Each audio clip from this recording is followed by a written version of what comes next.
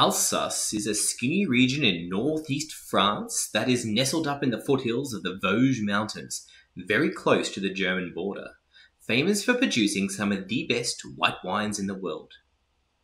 Don't be surprised if you notice that the region looks and sort of sounds German. It once was. The region has a cool to moderate continental climate, so it's not surprising that the grapes grown there are all grapes that prefer cooler climates, like Riesling, Pinot Gris, and Gewürztraminer. The Vosges is very effective as a barrier, a notable rain shadow, keeping rain and storms at bay.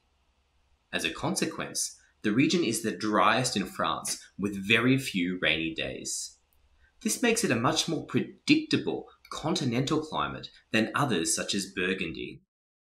So while the grapes grown are noted for preferring the cool, the daylight hours they receive each year means that the grapes can become very ripe. For grapes on the slopes of the Vosges Mountains, which face east and southeast, this level of ripeness can be exacerbated.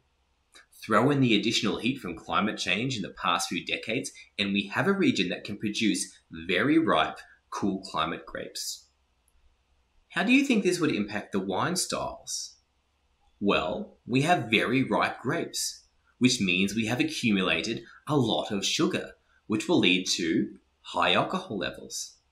It means that the flavors in the grape can become very ripe. It also means that we can quite successfully create sweet wines, or at least wines with a little residual sugar. The region, though, is not a monolith. The most prized grapes will still be grown up in the foothills on steep slopes with those east and south-facing aspects, where the vines will attract the most sun and heat. In contrast, grapes grown further down on the plain have more fertile soils and receive less sunlight, so here we expect higher yields and less concentration in our grape. Likewise, in the north of the region, there is less protection from the Vosges Mountains, so it's decidedly cooler. These grapes are more likely to be used for sparkling wine production or inexpensive still wines. There are also a very diverse range of soils that can be found here, which is sometimes more suited to one grape than another.